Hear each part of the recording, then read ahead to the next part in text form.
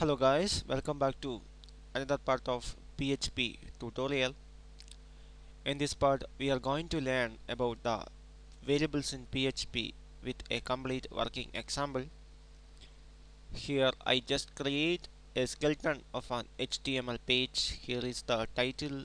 I name the title as PHP variables. Here I just start a PHP script here. So here I am going to declare and initialize two variables. First number is equal to 10. Also declare another variable second number is equal to 20. I declare two variables, first number and second variable second number. These are two variables because it start with the dollar symbol. Anything start with the dollar symbol in PHP is a variable, and you can see that these two variables are start with an alphabet, is not a number.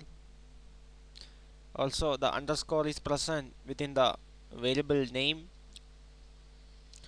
Now I am going to declare another variable here is an expression. This variable now carry an expression. Name the variable as sum is equal to sum of first variable. First variable is first number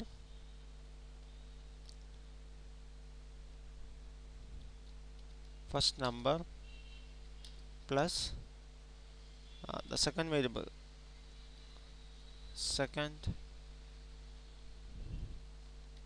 number. I just find the sum of first number and second number and save it in the variable called the sum. Here the sum is indicate this expression.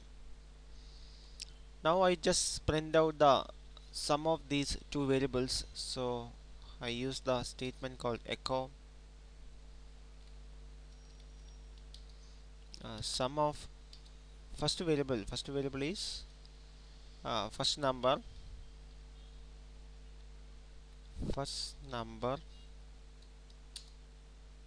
plus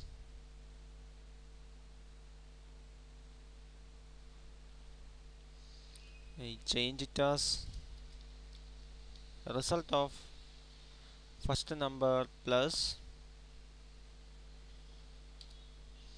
second number second number is equal to sum, variable sum.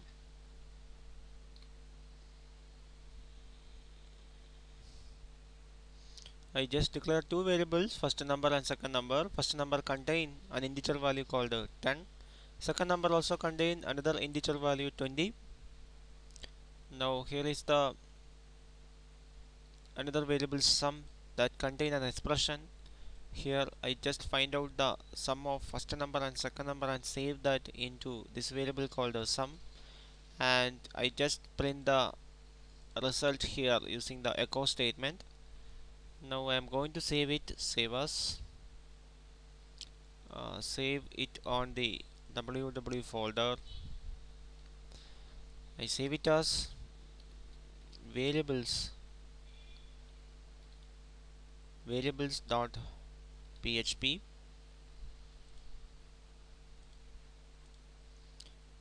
Now I'm going to check it out, so open the browser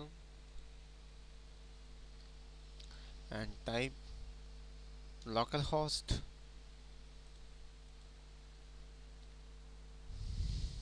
variables.php. You can see that result of 10 plus 20 is equal to 30. Just to view the page source from here, you can see result of 10 plus 20 is equal to 30. That means there is no declaration is present on the client side because it is simple script. All scripts in PHP are executed on the web browser and only the result is sent back to the client browser. sorry, all the PHP scripts are executed on the web server and all results are sent back to the client browser. Now I declare another variable here, two more variable here. I declare two variables. First name is equal to Pravish. Declare another variable. Second name is equal to Ramakrishnan. That's my second name. Sorry, this last name. That's my last name. It's Ramakrishnan. Now I just print it out. Echo welcome.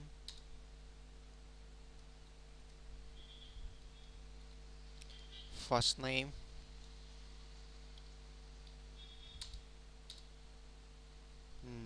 Give a space here and print the last name. Okay.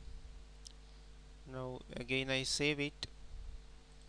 I'm going to print it in a separate paragraph. Also make it as bold. Save it again. Open the browser. Welcome Prabish Ramakrishnan. Guys, this is a simple example that shows the use of variables in PHP. Here you can see that first I declare two variables that carry an integer values, and again I declare another two variables, first name and last name. Here you can see that two variables hold two string variables, string values. Here I does not specify, here I cannot specify any data type for these variables because PHP is automatically convert data types for variables. PHP variables are loosely coupled, so like in C or C++, no need to specify data types for separate data types for each variables. Guys, please subscribe my channel for getting more video updates. Thank you for watching. See you in the next part of this tutorial.